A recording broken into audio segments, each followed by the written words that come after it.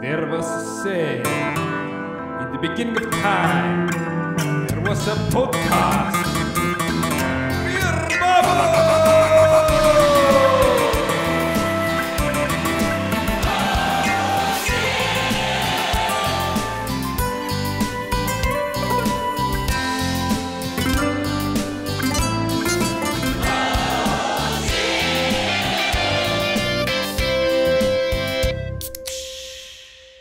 Leonard, welcome to Beer Bubble's podcast. Thanks for having me. We met each other yesterday. Yeah. Was it a tough night for you as well? Oh, it was a wonderful night. Yeah. But was it late? We stayed a little late, but it wasn't. It wasn't too tough. No. Yeah, it was 'Cause I great, just spoke. great company and great beers, so it was easy. I just spoke to Steve at Bootstraps, and they did an all-nighter out of it. So. Oh no, I retired much earlier than they did. So, Uinta Brewing Company. Yes. I really wanted to talk to you about Uinta because you're located in Utah, Salt Lake City. dry state. Regulations in Utah are quite similar to Sweden. Very similar. You don't have a monopoly to sell the beers. We do. You do? The state of Utah owns and operates all liquor stores. Okay. And they control. Yeah, they control the retail situation for all liquor and all heavy beer, which they classify as everything above 5% ABV. And you've been around for a while. The brewery opened in 1993, so we just celebrated our 30th anniversary last year. That's cool. Yeah.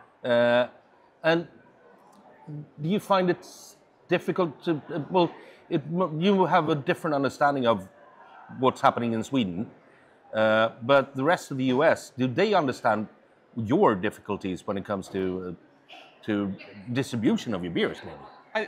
I think yes. People understand that things are different in Utah than they are in most other U.S. states. That said, there are a lot of different states that have peculiar laws that are prohibitive in different ways. Ours is most similar to the Swedish system with the government control and the separation of beers by ABV level. I think in Canada, I think it's Montreal or something, that has a similar system as well. Great city. Yeah. Great city. You'd never know that they had any restrictions on alcohol. Okay. So yesterday you had a small pre-festival at Oliver Twist. Yeah, great. And today the actual festival starts. What are your expectations? You know, I'm coming in with a clean slate. I've never experienced this festival before, and I'm very excited to be here. And I'm just going to see where it takes me. Because your beers have been here maybe 10 years. I think every year we've gotten something in from Uinta to the BA Monter. There was a little gap there, but I certainly remember, I did send beer last year. Wasn't able to attend, unfortunately. So big improvement this year. But with the tenders that we've won with System Bulliget this year, I was able to justify the trip to my superiors, and of course, with the cooperation of the Brewers Association, I was able to come out as part of the trade mission. But how does that cooperation with BA work? Well, we work pretty closely with them on certain things, lobbying for legislation, and of course with their events, and we've got a long-standing relationship with the BA. With this trade mission in particular, they offer some support and some organization, logistical support to come out here and share our beers with folks here in Stockholm.